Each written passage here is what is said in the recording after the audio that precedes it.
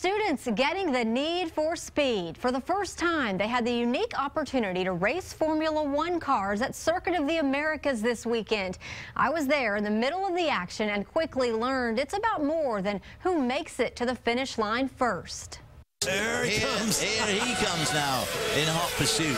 It's as close to the Formula One action as you can get, minus the size and sound.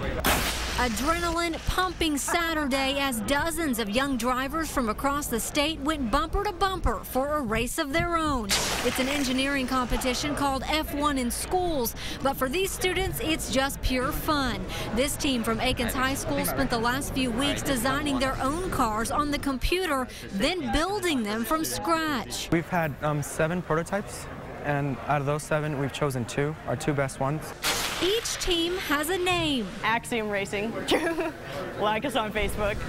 Chloe Scroggins from Granbury High School near Dallas is one of the few females. My dad pushed me to go into engineering. At first I wanted to be a mechanical engineer, but then I started looking into the Navy, and so now I'm looking more towards nuclear engineering.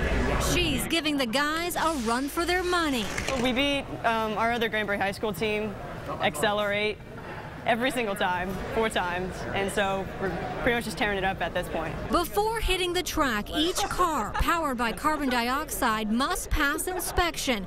It takes more than speed, though, to win this race. Teams have to be fast with the trigger and wow the judges with their designs. For most of these students, just coming this far is rewarding enough. We just work together. We talk a lot about what we're doing. Everybody has their own specific job, and we just make it work. Aaron, those kids were great. The Akins High School team came in 3rd overall. The winner of yesterday's competition will go on to nationals in Michigan, but they also received an automatic bid to the world competition, and that takes place right here at COTA 1 week before the